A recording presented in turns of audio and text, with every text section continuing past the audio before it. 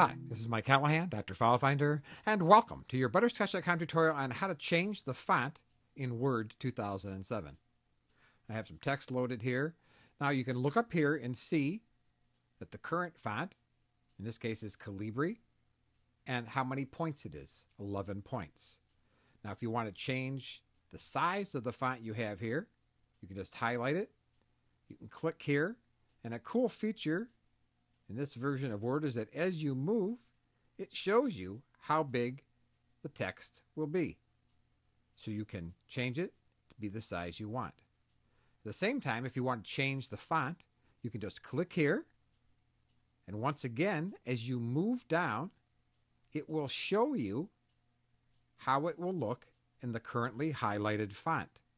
So in this way, you can pick the font that you want.